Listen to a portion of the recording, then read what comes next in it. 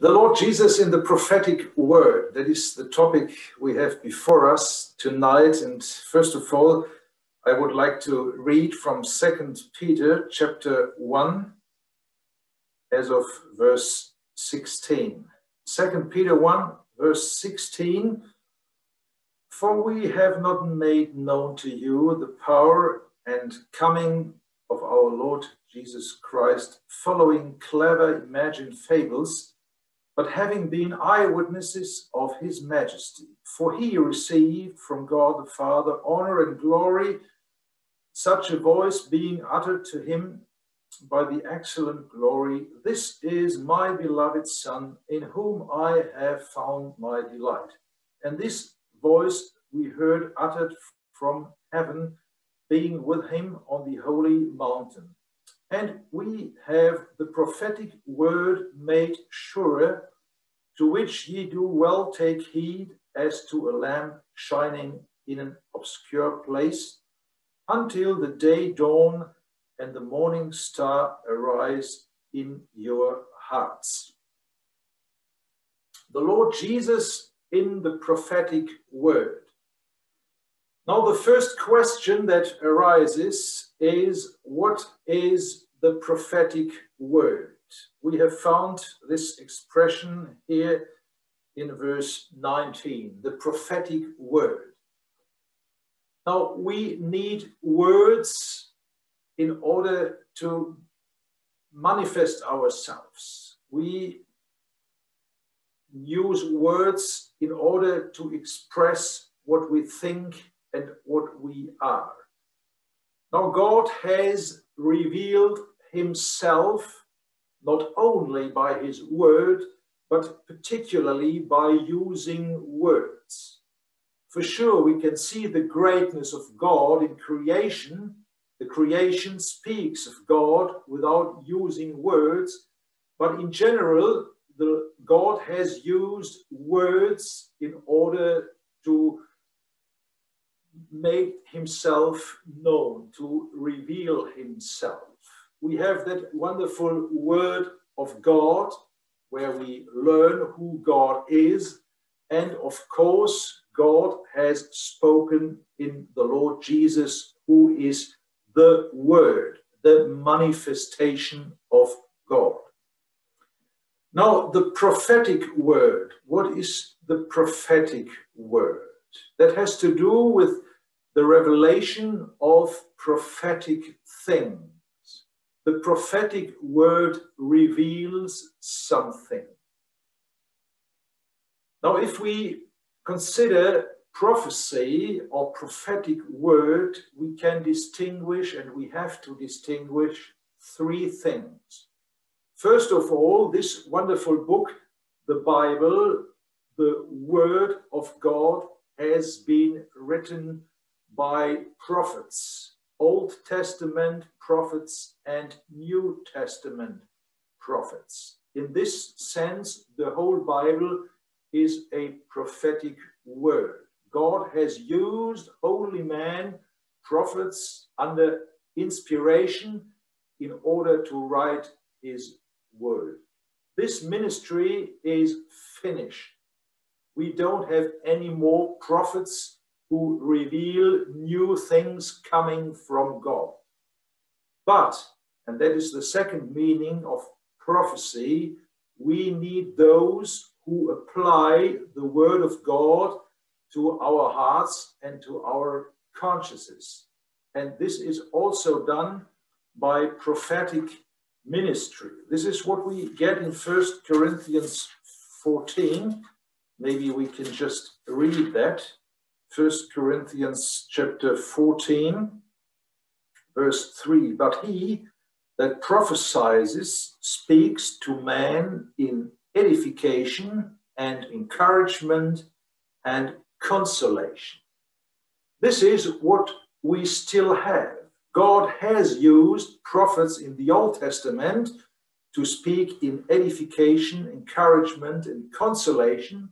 He has challenged his people by the prophets. He has encouraged and comforted his people by the prophets.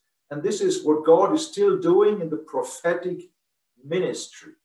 This is also a prophetic word. But then we have prophetic words in a closer sense. And that is what we get in 2 Peter 2. That is what we generally think when we hear about prophets. Prophets tell about the future. And this is the sense in 2 Peter 1. The prophetic word in the Old Testament and in the New Testament, in this sense, are all these statements in the Bible that tell us about the future. Old Testament and New Testament. That is the things that are to come, the things that are in front of us, that will take place shortly after the rapture. That is the prophetic word. Now, second question, what is the prophetic word about?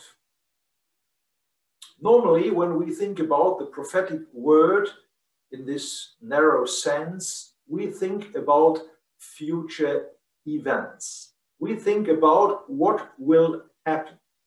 And of course, the prophetic word is about future events. But the main point in the prophetic words are not the events, but the main point in the prophetic word is a person. That is our Lord Jesus himself. Let us turn to Revelation chapter 19. And I would just like to read the last part of verse 10, Revelation 19, verse 10. There it says, "For the spirit of prophecy is the testimony of Jesus." Not of future events, but of Jesus. The main point in the prophetic word is Jesus, our Lord. The prophetic word makes Christ great. That is the main reason why we read the prophetic word. The spirit of prophecy is the testimony of Jesus. Now, in this text that we have read, Peter refers to what happened on the Mount of Transfiguration. And that Mount of Transfiguration, of course, speaks of the kingdom, the coming kingdom in might, in power and glory. It is like the kingdom in a nutshell. But what is it about? Again, on the Mount of Transfiguration, the main thing is not a thing, but the main thing is a person. That is the Lord Jesus Christ. For we have not made known to you the power and coming of our Lord Jesus Christ.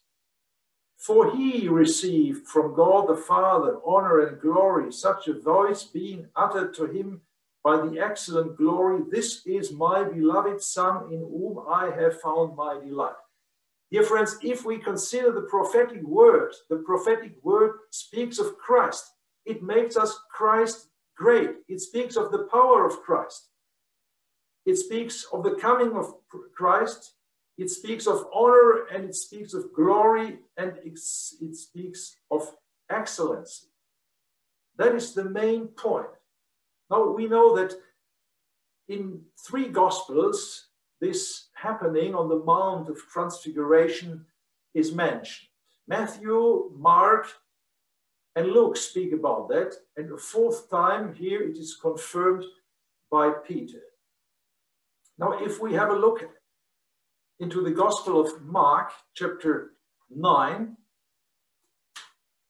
we read verse 1, that the Lord Jesus says, "Verily I say unto you, there are some of those standing here that shall not taste death until they shall have seen the kingdom of God coming in power." Now that is the first point Peter mentions. Verse 16, "We have not made known to you the power of our Lord Jesus." That refers to Mark. Secondly, Peter speaks of the coming of our Lord Jesus, and turning to Matthew chapter 16, this is just what Matthew tells us. 16, Matthew 16, verse 28. Verily, I say unto you, there are some of those standing here that shall not taste of death at all until they shall have seen the Son of Man coming in his kingdom. You see, Matthew speaks of the coming, and then we have thirdly, honor and glory. And if we turn to Luke chapter 9, we will get that back. In Luke chapter 9, we read at least twice of glory. In verse 31, who, Moses and Elias, Moses, who appearing in glory spoke of his departure, and then at the end of 32, but having fully awoke up, they saw his glory. Power, coming, and glory. It's all about the Lord Jesus. And then this great statement, this is my beloved Son, in whom I have found my delight. Oh, we love to read that.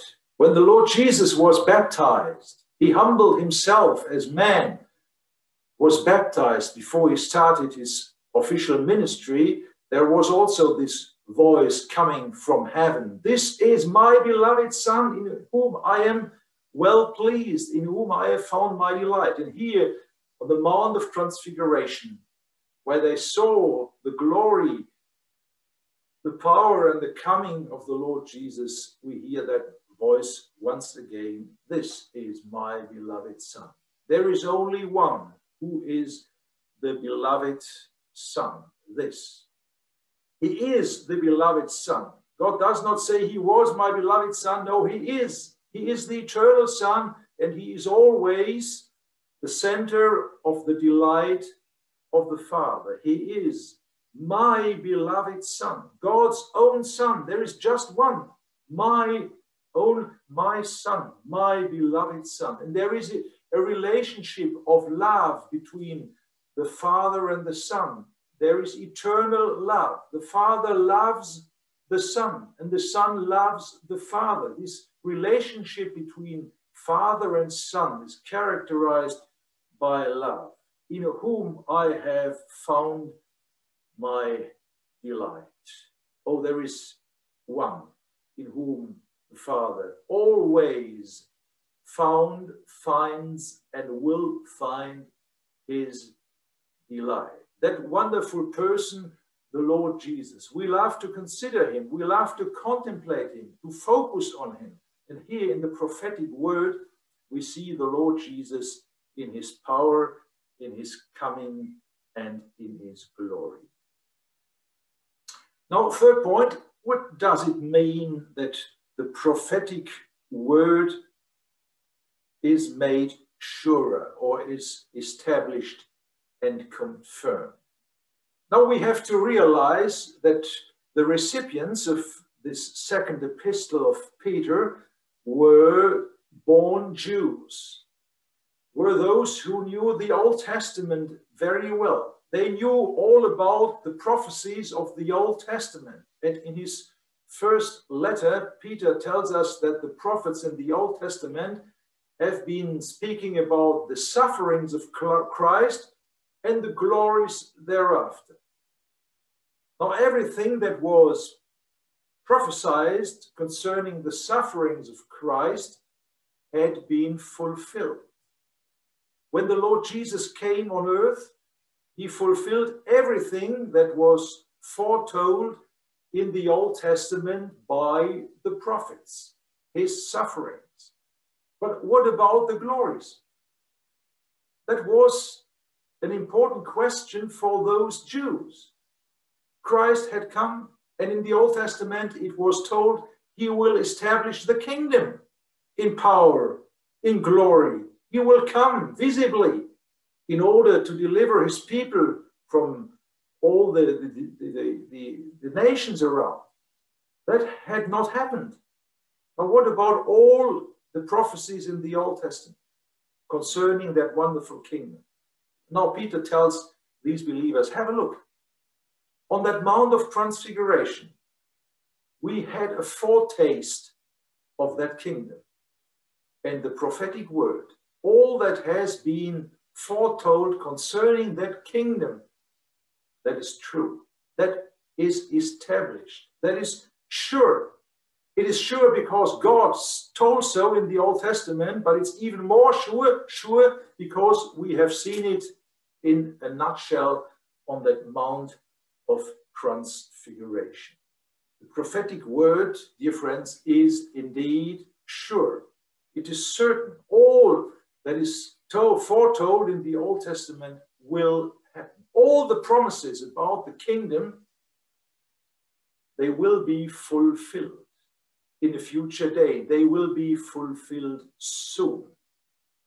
That is also something that touches our heart. Yes, the prophets have told about the sufferings of Christ. And we love to remember a Christ who has suffered on Calvary's cross, who suffered there for us, who died there for us. And we do also consider him now sitting at the right hand of God. But also all these prophecies of the Old Testament and also in the Gospels where the Lord Jesus himself told about that kingdom, all these promises, all these prophecies concerning the kingdom, they will be fulfilled, and they will be fulfilled soon when the Lord Jesus comes back. Now we have seen what the prophetic word means.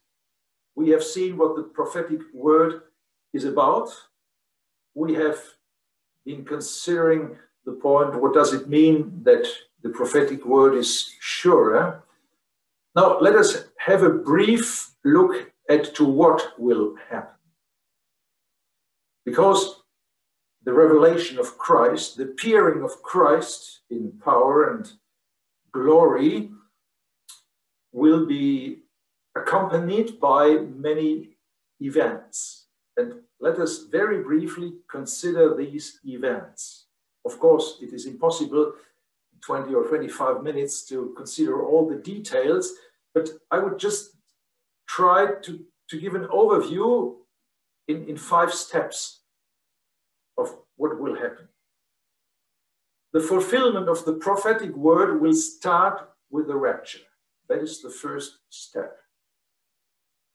The prophetic word is not directly linked to the rapture. The rapture has to do with heaven and not with earth, but it's the starting point, the rapture, the first point. The second is the great tribulation, that hour of trial. The third point is the appearing of the Lord Jesus in might and in glory and power. The fourth point is the wonderful and glorious kingdom, the millennium, as we call it, this wonderful government of Christ of 1,000 years over heavens and earth. And the fifth point we might consider is the new heaven and the new earth. And in considering these 5 points very briefly, again, Christ will be the one who stands before us in his greatness and his glories and excellency. Now, the first point is the rapture. We are looking for the rapture. We are looking for the fulfillment of the promise of the Lord Jesus. I will come again. For us, that will be glory. When we all get to heaven, what a day of rejoicing that will be. But then, whom do we see? Who will come? We cannot consider the rapture without considering Christ. He is the one who comes. If we turn to John 14, where the Lord Jesus promised to come back to take us home where he is, into the house of his Father, that is the everlasting Son who speaks, I will come. We will see the Son of God when he comes. Or when we turn to 1 Thessalonians chapter 1, when we can just read that verse, 1 Thessalonians chapter 1, the last verse. Verse 10, we await his Son from the heavens, whom he raised from among the dead, Jesus, our deliverer from the coming wrath. The one who comes is his Son, the Son of God. It is the one whom he raised from among the dead, the great victor, the one who lives. It is Jesus, our Savior, the one who died for us on the cross. And it is our deliverer from the coming wrath.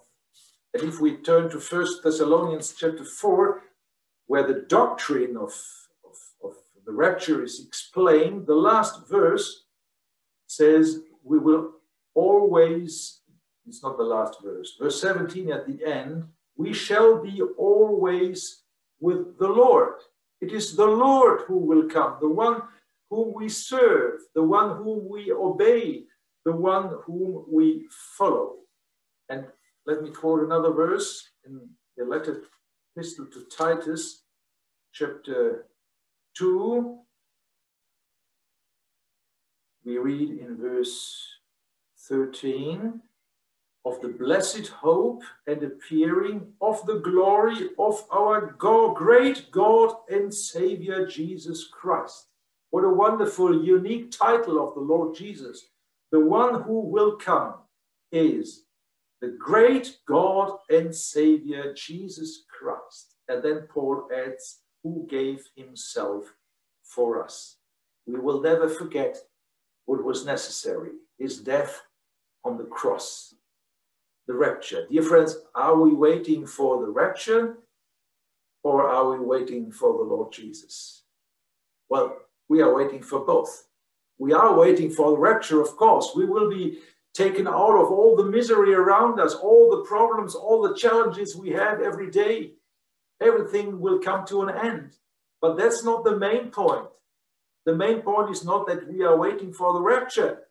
The main point is that we are waiting for our Lord Jesus Christ, our Savior, our deliverer, the great God. This is the one whom we are waiting for. Then after the rapture, there will be a terrible time here on earth. We call that, the Bible calls that, the Great Tribulation. This expression is found in the Old Testament, and you also get it in the New Testament. The Gospel of Matthew, the Lord Jesus himself speaks about that great tribulation.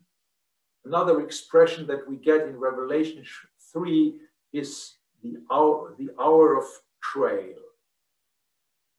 The Great Tribulation is mostly in reference to the Jews and to Israel, and the hour of trial has to do with the whole earth. That will be a time of 7 years. You might have read in the prophet of Daniel or know about that, these 70 weeks Daniel speaks about, and the last week, 7 years, is divided in 2 parts of 3.5 years each, and that will be a terrible time of trouble and distress. Let's just read one scripture in Matthew, words of our Lord Jesus himself, Matthew 24.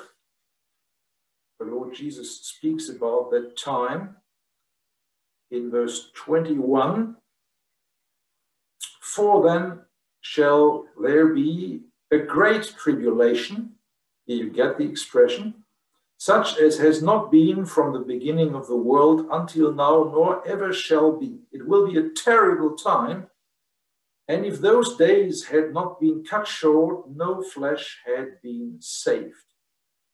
On account of the elect, those days will be cut short. It will be a horrible, an awful time here on earth. What we experience right now these days is like nothing compared to what will happen then. This time, these at least 7 years are necessary in order to prepare the coming kingdom. Palestine and Europe will be in trouble and distress as never before. In particular, Jerusalem, which means foundation of peace, will be a cup of bewilderment, as we read in the prophet of Zechariah. That city that once crucified Christ will suffer like never a city has suffered before. And when I say city, of course, we mean the inhabitants of that city, the Great Tribulation. The second step that will take place, and the prophetic word speaks about this period in many, many passages in the Old and in the New Testament. The third step then is the appearing in might and power of the Lord Jesus Christ. Not the rapture when he comes to take us up, but his appearing, his official public appearing here on earth. He will come. He will visibly come on earth in order to establish the kingdom. He will save his people, the Jewish remnant, from all their distress and trouble, and he will judge all the enemies, all the nations that are against Christ. And dear friends, then we will join him. First, he comes for us, rapture, and then he comes with us. We will share his glory. We will be with him when he comes back on earth. And I would just like to read one verse as a reference in Ephesians chapter 1, verse 10. We read about the administration of the fullness of times, that is the millennium, to head up all things in Christ, the things in the heavens and the things upon the earth, in him, in whom we have also obtained an inheritance. When Christ comes again in judgment, that is for preparation of that wonderful kingdom. And that is the fourth step, the glory of that kingdom that will last that will last 1,000 years. Why 1,000 years? How do we know? We know it from Revelation chapter 20, where these 1,000 years are mentioned several times. So that is the millennium. Christ will rule as king in righteousness and in peace for 1,000 years. And many, many scriptures in the Old Testament, particularly in the prophets, speak about that wonderful time, about that wonderful king, the king of peace, the king of righteousness. There will be peace, there will be righteousness, there will be joy here on earth. There will be no longer a cross for him, but there will be a throne. There will be no longer rejection for Christ, but there will be acceptance. There is no longer humbleness of Christ, but there is his greatness and glory. There is no more poverty of Christ, but there will be glory of Christ visibly seen. That will be a wonderful time, 1,000 years. Israel will be united, a united nation once again under the reign of Christ. The nations will enter into the blessing of that kingdom also. There will be a temple, another temple in Jerusalem. God will be worshipped in Jerusalem, a center of worship again here on earth in the temple in Jerusalem. It will be a wonderful time, the fullness of time. And all in the prophetic word focuses on that point. That is the final point, the millennium, and Christ's glory in these 1,000 years.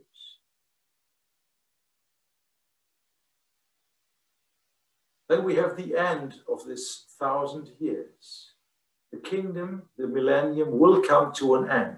And the fifth step, that is the new heaven and the new earth. And Peter speaks about that in his second letter, chapter 3.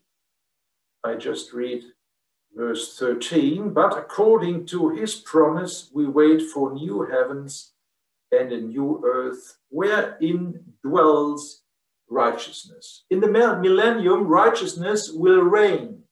But when new heavens and a new earth is established, righteousness will dwell. And let us also quote 1 Corinthians chapter 15, 1 Corinthians chapter 15, that also speaks about the end of that millennium and the coming eternal state. 1 Corinthians 15, verse 24, then the end, when he gives up the kingdom, that is the millennium, to him who is God and Father, when he shall have annulled all rule and all authority and power. For he must reign until he put all enemies under his feet. The last enemy that is annulled is death. And then verse 28, but when all things have been brought into subjection to him, that is again the millennium, then the Son also himself shall be placed in subjection to him who put all things into subjection to him, that God may be all in all. That is the eternal state, God, the triune God, all in all. Very briefly, an overview of what will happen. I repeat, first the rapture, then the great tribulation, then Christ appearing in glory on earth, then this wonderful period that we call the millennium, his reign, 1,000 years in righteousness and peace, and then after all, new heavens and new earth. The prophetic word. Now there is a last question that remains. Why do we read the prophetic word? Why are we interested in the prophetic words?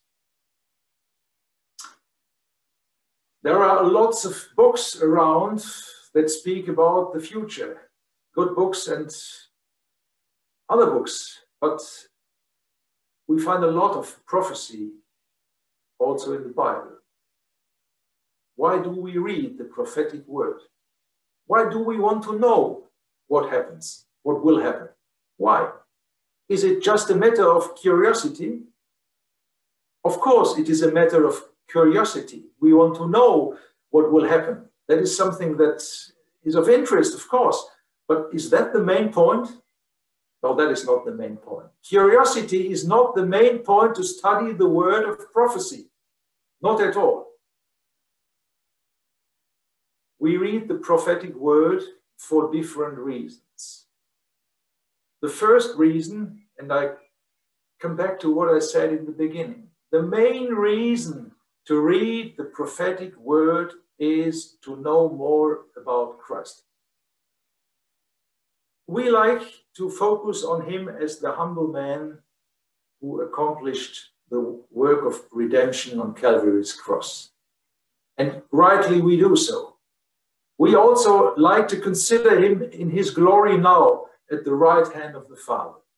But the prophetic word makes us Christ great as the King, as the one who, as Son of Man, will rule over all that God has created. Psalm 8. The prophetic word speaks of Christ. It makes us Christ great. And that is the main reason to study the prophetic word. And I would like to encourage us, all of us, to study the prophetic word, but to study it focusing on the glories of the Lord Jesus. But secondly, there is another reason, and Peter speaks of that, and we have read in verse 19, the prophetic word, to which ye do well take heed, as to a lamp shining in an obscure place. This obscure place, the place of darkness, is the present age. That is the time in which we live. And dear friends, when it is dark, we need light. The world is in darkness. The period in which we live is a very dark period, an obscure place. We need light. And we have the light. The Word of God in general, but particularly the prophetic word, throws light on our behavior in this world. We need to know how to behave properly. We have to see how the so-called mainstream works, the spirit of this age. I think you also use that German word, the Zeitgeist. How can we know what is around? All the trends, the mainstream. We know it when we read the Word of God, particularly the prophetic word. That is a second reason to study the prophetic word. There is a third reason. In 2 Corinthians 5, we read about the terror of the Lord. That is a strange expression, isn't it? The terror of the Lord. We love to think of the grace of our Lord Jesus Christ, and rightly we do, but there is also a coming wrath, terror of the Lord. We know about that. We know that these terrible judgments will come. And no one will be able to escape. The terror of the Lord, that is a very serious thing. And the prophetic word speaks about the terror of the Lord. And that is one motivation to go out and spread the gospel. Of course, there is also the love of Christ that urges us to preach the gospel. But it is also the terror of the Lord. And the prophetic word speaks about that. So studying the prophetic word will make us better witnesses of Christ, as long as he is still the Savior, as long as the door of salvation is still open. And there is another reason, a fourth reason to study the prophetic word. That is to better await Christ. We keep waiting. Blessed is the servant who is waiting for his master.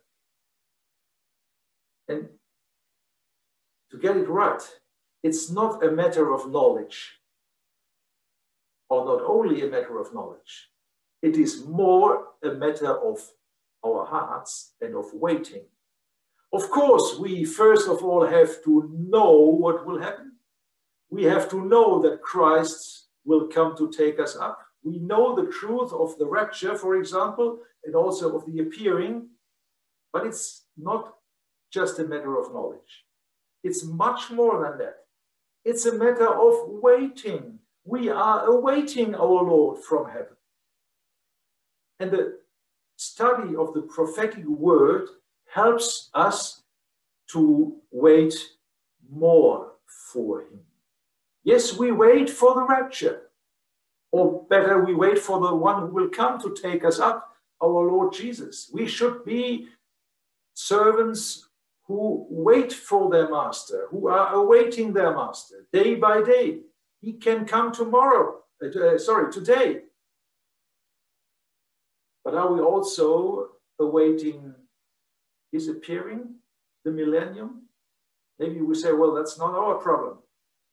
Our Christian hope, the typical Christian hope, is that Christ will come as the bridegroom to take his bride where he is. And that's true. But what does Peter say in Paul in 2 Timothy chapter 4, verse 8? Henceforth, the crown of righteousness is laid up for me, which the Lord, the righteous judge, will render to me in that day, but not only to me, but also to all who love his appearing. Not his rapture, also his rapture, but here Paul says, who love his appearing. We love his coming for us, rapture. That is what we love, but we also love his appearing. Dear friends, why that? Because then the Lord Jesus will be glorified here on earth where once he was rejected, and we will share his glory. We will appear with him. So studying the prophetic word helps us to more wait for him and to love his appearing. And Peter, he speaks about these 2 points, the rapture and his appearing, in other words, but he says in verse 19, taking heed, to which ye do well, taking heed as to a lamp shining in an obscure place, until the day dawn and the morning star arise in your hearts. The day dawn, that day that is the millennium. And we have it already in our hearts, waiting for that. And the morning star arrives. We do well know the morning star, that is the Lord Jesus Christ, our hope, the one who will come for the rapture. The day dawn and the morning star arise in our hearts. In our hearts. The heart that speaks of the inner man, but that also speaks of our affections. We love that day when he comes to take us up to be with him in the glory. But we also love the moment where he will appear in glory here on earth. The prophetic word, dear friends, a wonderful part of the word of God. And I hope that we have seen tonight how important it is to study that prophetic word. Not just to satisfy our curiosity, but that Christ may be great for us, the one who loved us and who gave himself for us.